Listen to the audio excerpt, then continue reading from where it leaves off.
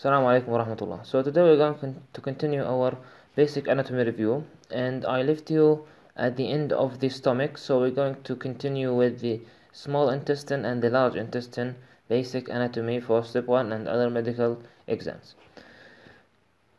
As you see in this picture, we have the duodenum. The duodenum is divided into 4 parts. The first part, which is the superior one, as you see here. The second part, which is the inferior one. The third part, which is the transverse one. And the fourth part, which is the ascending one. Now we have to know the relation of each part to the major structures. For example, one of them will be the head, the pancreatic head.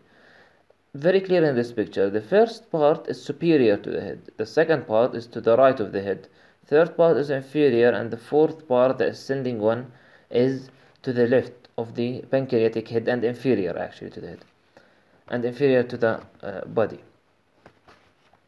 Next thing I want to highlight here is this relation. You see, this is the superior mesenteric vessels, this is the superior mesenteric artery, and this is the superior mesenteric vein.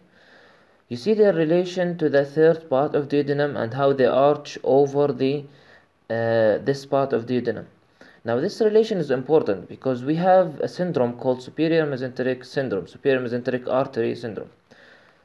What happens here is that the superior mesenteric artery, sometimes it compresses the structures underneath it, and as you see here, this structure is the third part of duodenum. So the superior mesenteric artery can compress the duodenum, and this compression will lead to a lot of symptoms, actually a lot of obstructive symptoms and vomiting. So it's important to remember the relation of this part to the artery, because superior mesenteric syndrome is not common, but you can be asked about this so that you link between clinical and basic science. Now we see this superior mesenteric artery syndrome in situations or in patients where we have low mesenteric fat. For example, in very low weight people, or in people who have recently lost a lot of weight. Other thing I want to emphasize here is the relation to the gallbladder. As you see, this is the gallbladder and this is the duodenum. So the gallbladder is anterior to the duodenum. And inside the C-shaped structure, we have the pancreatic head, as you see here. Now, let's talk about the blood supply of the duodenum.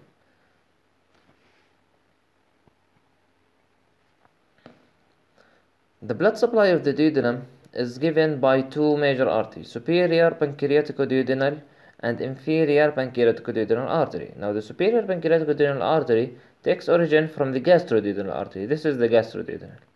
On the other hand, the inferior pancreaticoduodenal takes origin from this vessel, which is the superior mesenteric artery. Other thing I want to emphasize is the lymph node drainage of the duodenum.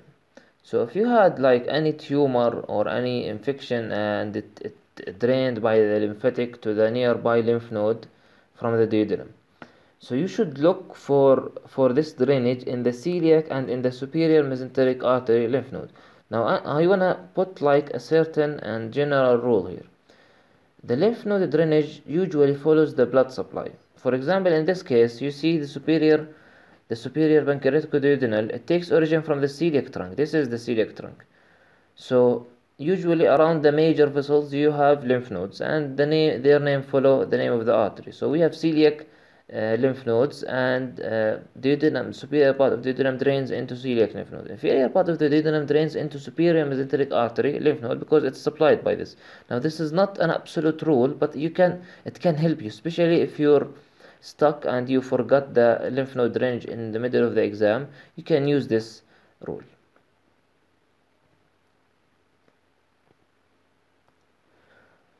Another thing to point out is the retroperitoneal versus intraperitoneal. Now the duodenum is somewhat weird because the first 2 centimeters of the duodenum are intraperitoneal.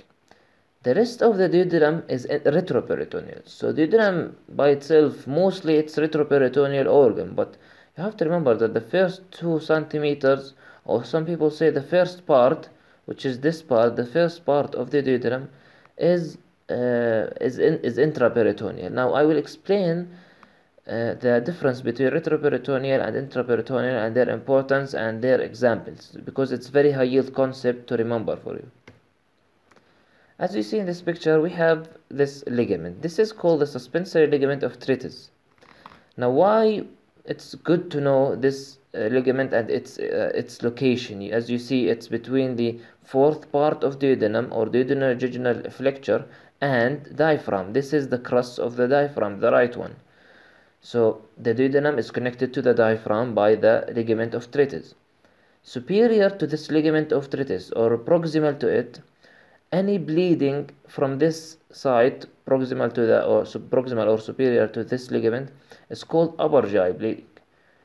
Below this ligament, any bleeding is called lower GI bleeding. So you see this big concept of upper versus lower GI bleeding in surgery especially. It's based on this ligament. So it's just an anatomical association between.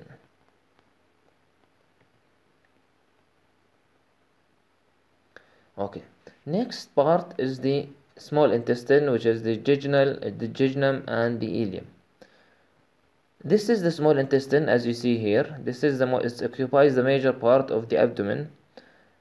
The first 2/5 of the small intestine is called the jejunum. The rest of it, which is the 3 out of 5 of the small intestine, is called ileum. Not very high yield for you to know.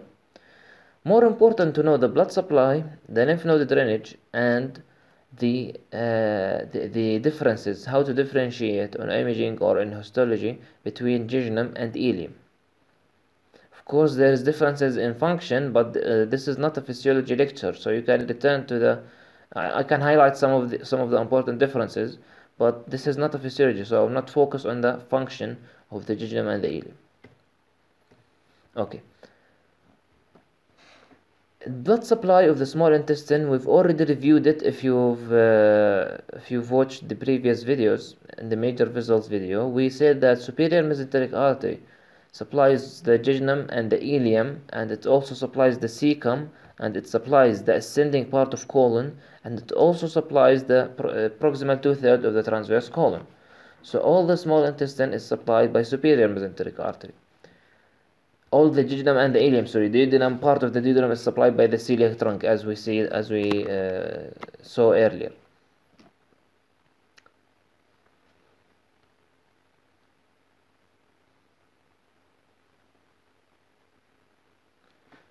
Lymph node drainage from the small intestine is mostly to the superior mesenteric artery lymph node.